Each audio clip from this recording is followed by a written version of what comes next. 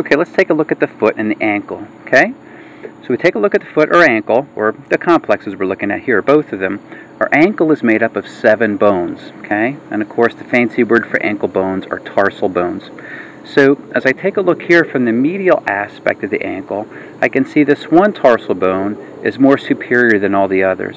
This is that part of the ankle that's going to actually articulate with the inferior epiphysis or the distal epiphysis of the tibia bone. This is your talus, okay? So the talus is going to articulate then with the tibia.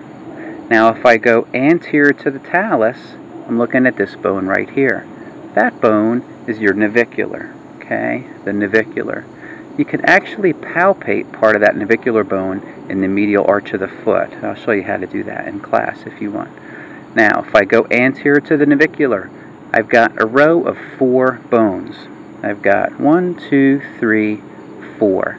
3 of these bones actually articulate with the navicular themselves. One of these bones you'll notice is a bit more lateral. These 3 bones, the more medial of the 3, we call those bones cuneiforms, okay? And we can call them one of 2 things. We can either go medial, intermediate, and lateral cuneiform, or we can call them your first, second, and third cuneiform based on the number of the metatarsal that they articulate with.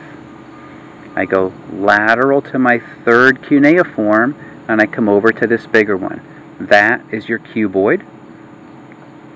And you'll notice the cuboid then articulates with this big giant bone that you would commonly refer to as the heel bone.